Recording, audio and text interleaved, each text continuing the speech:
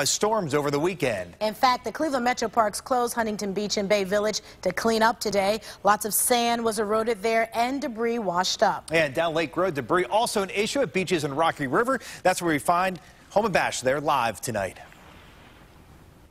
Storms really slammed the north coast, maybe not anywhere more than here in Rocky River. I'm wearing a light pack, so I'm going to flip this on and walk you through some of the unbelievable stuff we have seen here tonight. First, you're going to notice these huge logs have washed up on the beach, making it nearly impossible to walk in an area that is typically covered in sand where you can spread out beach towels. Well, hopefully they get this cleared up before the 4th of July weekend. Let me show you some of the stuff we found. Pieces of toilets inside. We saw what looked like a rotisserie chicken.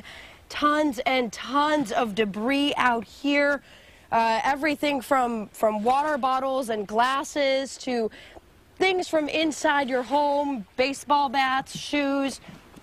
And it's a little difficult to walk out here, as you can see.